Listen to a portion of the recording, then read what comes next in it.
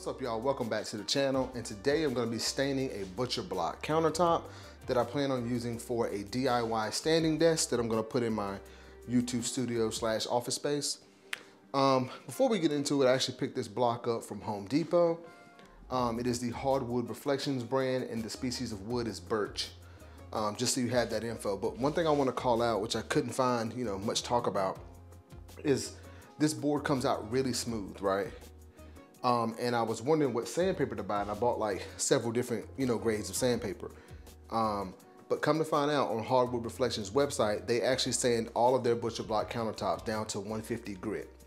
So with that being said, that's as smooth as you're gonna get, and then you can actually just do, you can use 220 grit to get it even smoother. So that's what we're gonna start off by doing now. All right, but before we get into the sanding, I wanna go ahead and walk you through some of the products that I'll be using to stain this board. So I'm using all Polyurethane products, and first we've got our pre-stained wood conditioner. Now, from the research I've done, the knowledge I've gathered, for this particular species of wood, which is birch again, it's a hardwood, so it's not necessarily required for something like this, but on softer woods like I think like typical like pine or something like that, you can use this. And I feel like it's one of those steps that like it's not gonna hurt to do it, so I'm gonna do it anyway. And basically all it does is just help the wood take the stain more evenly, so you don't get really blotchy looks. For example, well, actually, this is a piece of cheap plywood that I bought from Home Depot, so I could test out the different colors. And I did stain this, put the conditioner on it, but that's the Early American.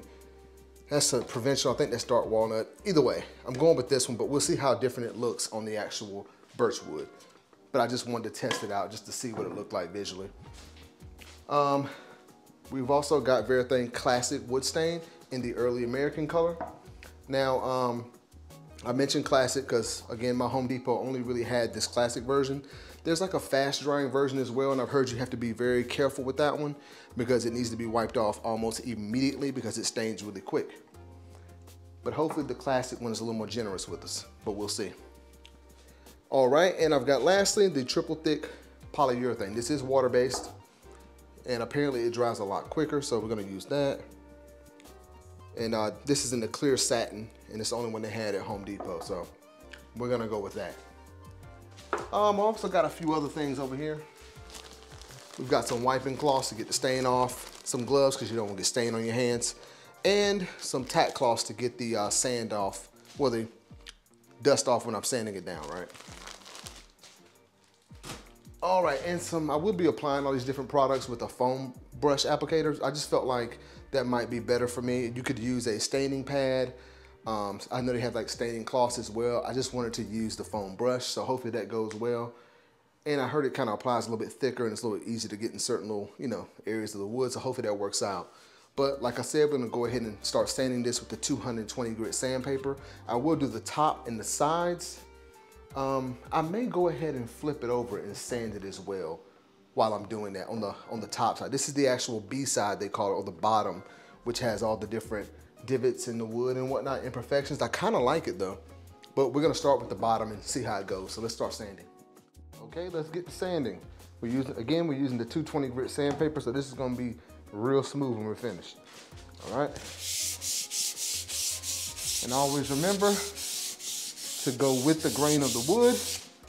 All right. And if you're wondering why I'm wearing this mask, it's because I'm paranoid. I probably don't need it in this step.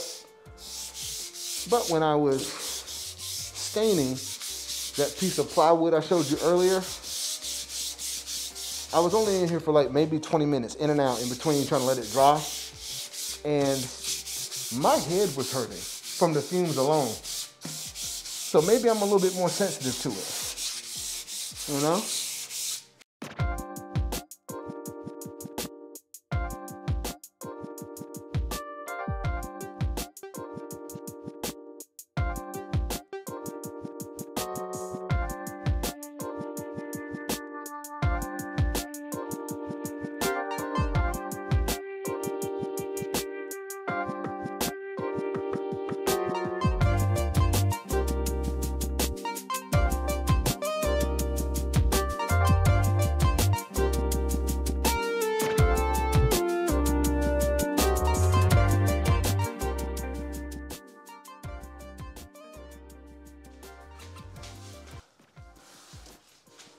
All right, using the tack cloth right now to get all the sand dust or sawdust off.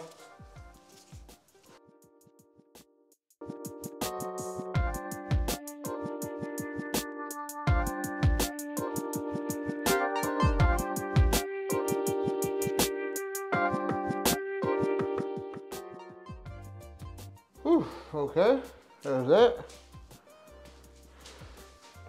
All right, and now we're gonna get our pre-stained wood conditioner. Be sure to always stir these things, you know, when you're doing it. And this right here, I'm gonna have to wear the mask because this stuff is kind of strong. All right, yes, just be sure to stir it. And I think we're gonna leave this on for like 15 minutes, I believe. Oh, 30 minutes it says. So we're gonna leave it on for 30 minutes, then we'll come back and we'll do our stain, okay? All right, so we've gotten our dust off with the tack cloth, and now we're gonna apply the coat of pre-stain conditioner. And yeah, let's go ahead and do that. We'll soak it really good. Remember, go with the grain. It may not be as important right now, but with the stain, definitely. But as a precaution, go with the grain.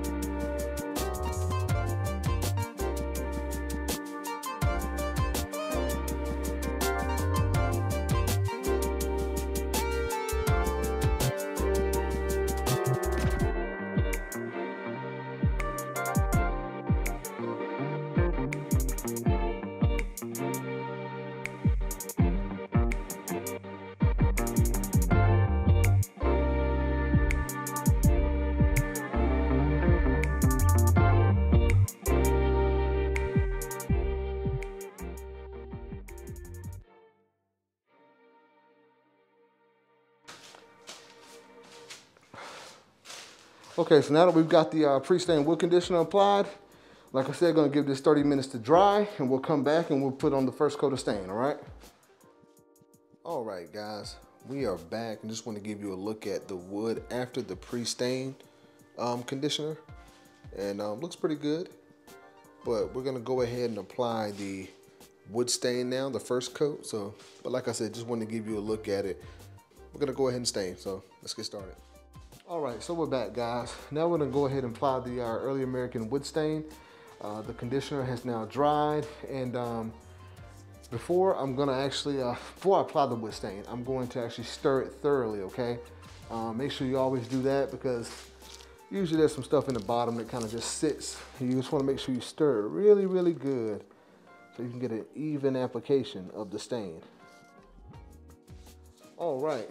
So I've stirred up the stain, and we're gonna go ahead and apply it right now. Let's do this here, see how it looks. Remember, always go with the grain. Go ahead and soak it really well. I'm gonna start with the top and then finish off with the sides here. I'm gonna go ahead and stain the entire thing. I've seen some people work in sections of the board, but with this classic, like I mentioned earlier, I don't think it's gonna be as bad as the fast drying. So hopefully, all right. No turning back now. All right.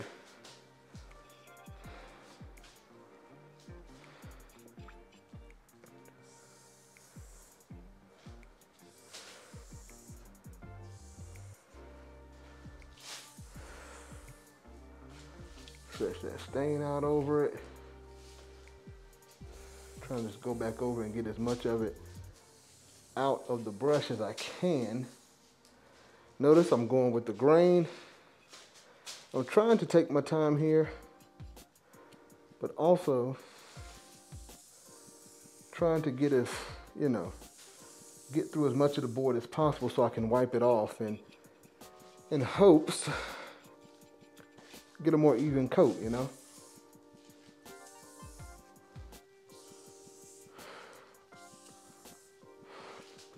I'm gonna run back down it.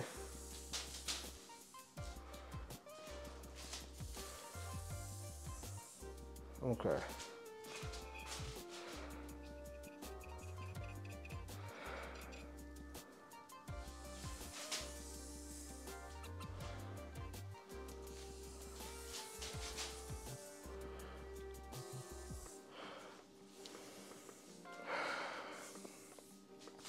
I'm liking this foam brush so far.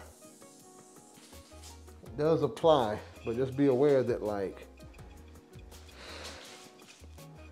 it applies kind of thick. Well, not super thick, but it looks like you might not have a lot on the brush, when in actuality you do.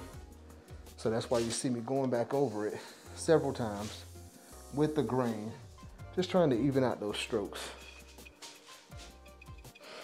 to prevent any, like, you know, darker areas in the board.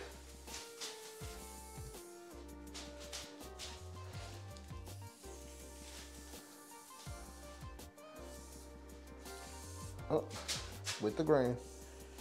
Caught myself there, with the grain.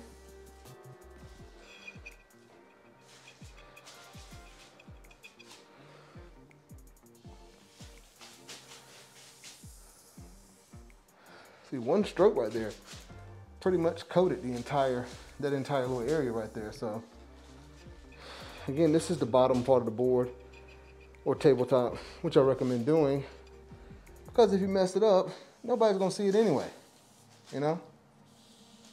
So that way, you don't really have to worry as much about it.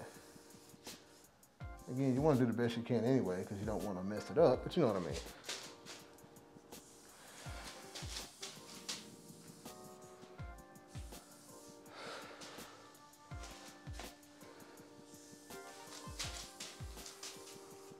Again, just trying to get this good to go. Now, I'm gonna run through and do the sides.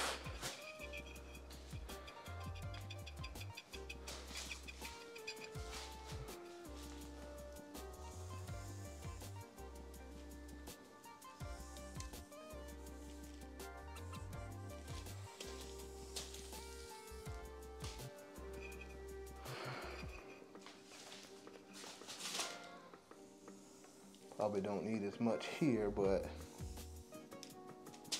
oh well, it'll be all right.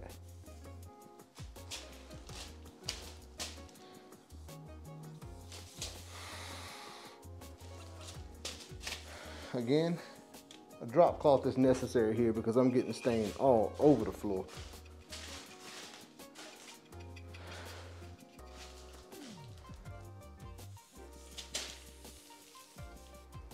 And then on the side of this board, it's good to have this foam brush because you can really, you know, get in there into those grooves on the side of the board that look a little bit kind of harder to get into.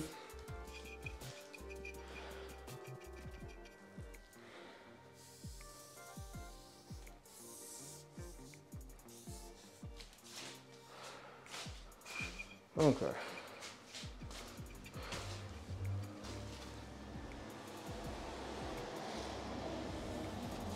Trying to make sure I don't step on any of this stain that's dropping here.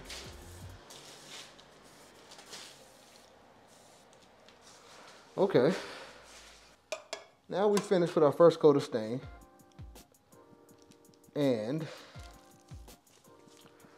I think, how long has it been sitting here? Let me check. Scrub off. It's been about 3 minutes or so, probably.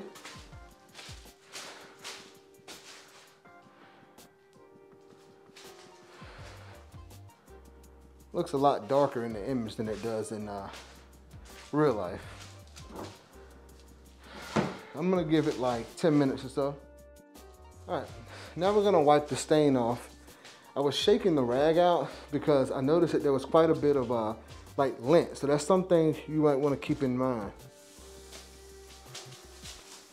Oh yeah, oh yeah, oh yeah, oh yeah, that's looking good. Make sure I get it right, hold on.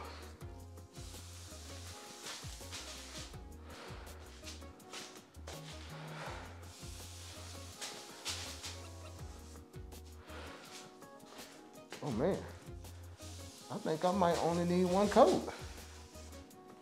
If that's the case, yeah, this is looking pretty good. I'm happy already. So remember, go with the grain so you don't get a lot of these wiping marks, like kind of streaks that you see in a lot of people's tables, trying to prevent that if at all possible.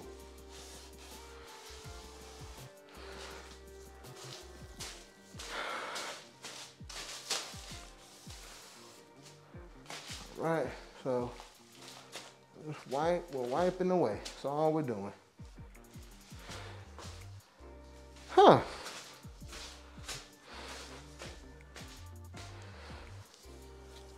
Okay, I think that's about, oh, it's wiping more into it now. Yeah, I thought, when I was watching videos online, I thought you might need a clean cloth every time. But really you don't.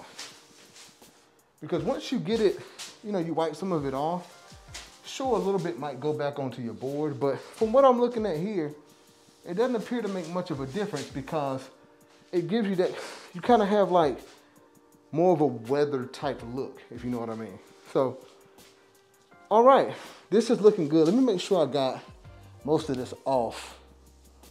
Now, the one thing I don't like is, as you may expect,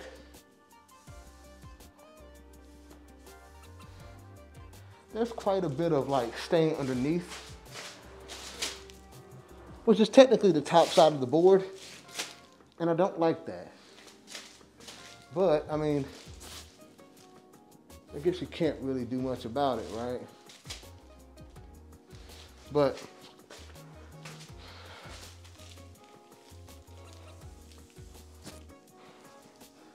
I still think the top looks pretty good. It's got the look that I was going for. Now the question is, do I want to go darker? That I'm not sure of yet. I don't really have the best lighting in here, so I'm not quite sure yet. But now we let it sit. That's the first coat of stain. Now I'm gonna let this dry for about 2 hours, and I think I'm just gonna sit on this and then, you know, try the, decide if after 2 hours of drying, then I'll have a better idea what the stain will look like once it's kind of finished and set in, and whether or not I would like to, you know, apply a second coat. But right now I'm liking the look, so we'll be back in 2 hours, I guess. All right, just a quick once over before it actually dries. I actually like the B side. I like the imperfections. And again, this is one coat of early American stain. I think I might just stay with one coat. All right, now we're gonna repeat the same steps that we did on the underside of the board, on the top. I've got a couple like drip lines here that it's probably gonna leave a mark, but hey, I guess that happens. Depending on how this look, I might end up using the B side anyway, but let's go ahead and sand with the 220 grit sanding paper.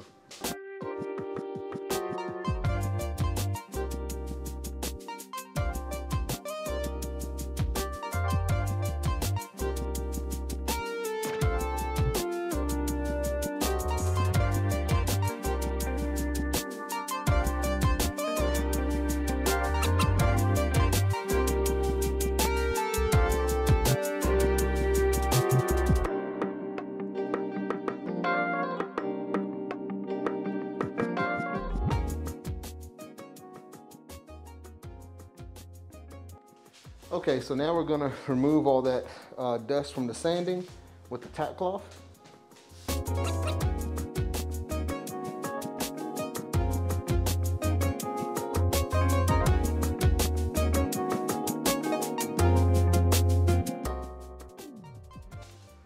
Okay, so now we're gonna apply a pre-stained wood conditioner. I've already stirred this thoroughly, so remember to always do that. And here we go.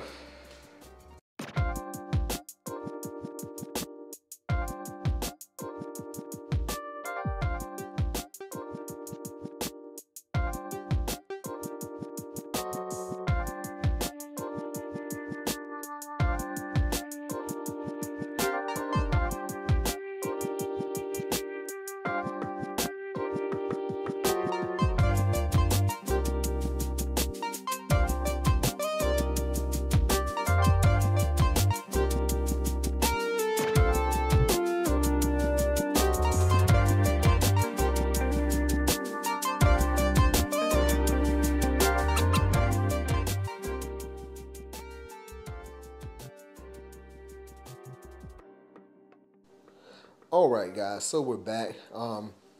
Apologize because my camera actually stopped recording when I was staining and removing the stain, but we're back. It's been 2 hours. This is the top side of the board and it's dried. So I'm probably gonna flip this over and start by applying the polyurethane to the bottom side that we stained in the first half of the video. But I just wanted to show you what it looked like here, and I'm pleased with the results.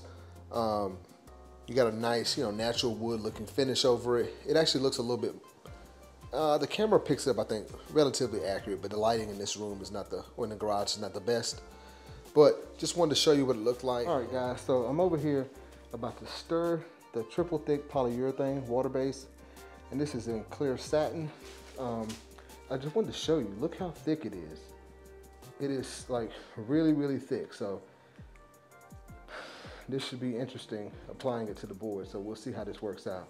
But I just wanted to show you the consistency of it because it's a lot different from the normal polyurethanes you might see online.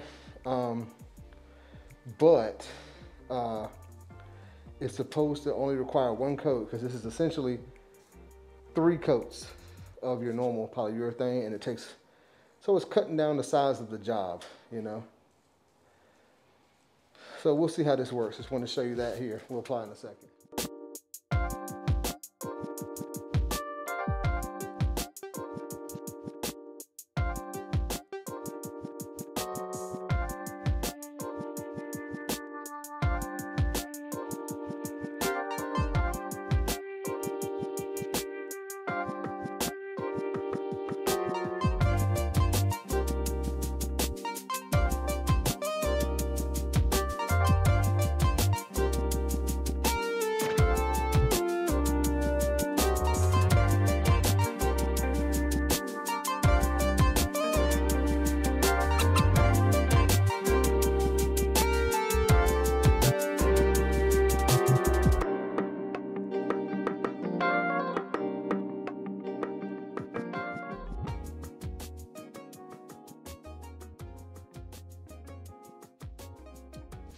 Whew.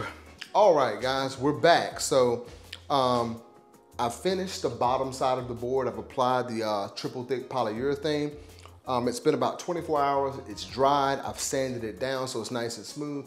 But before I flip this over and do the top half and finish it off with the polyurethane, I just want to talk about the application of the triple thick poly and how it went for me. Because I saw a lot of people when I was watching videos online, they were talking about issues they had with the triple thick poly, like they saw streaks in the application, they saw bubbles in it, and they said they was rough to touch after it had dried. Now I can attest to all those things, so I'll talk about each one individually. As far as the streaks in it, I did see some streaks in the actual, once it dried, but it was very minimal. I will say that, like, if you're doing it, and I'll probably record the application at the top, and I'll try to, be a little better about it. But you can definitely see streaks at the end of the board and in the middle. So what I was doing is I was trying to get just a little bit on the brush because it is really thick, and just kind of go as long as you can. You're supposed to go the entire length of your, whatever you're applying it to.